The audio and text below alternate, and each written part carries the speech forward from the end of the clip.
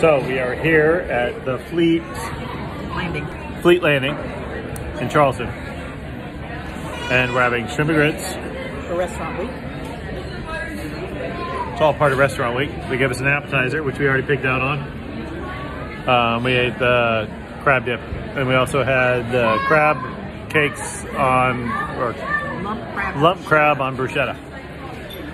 And now we're eating the shrimp and grits. And we've had some drinks. I've had a beer. I've had 3 beers. Working on the third one. 1 glass of wine each. And oh yeah, and she's had a mojito. Pomegranate one. Anyways. Very good. It's better than I thought it would be, actually, considering it's on the water.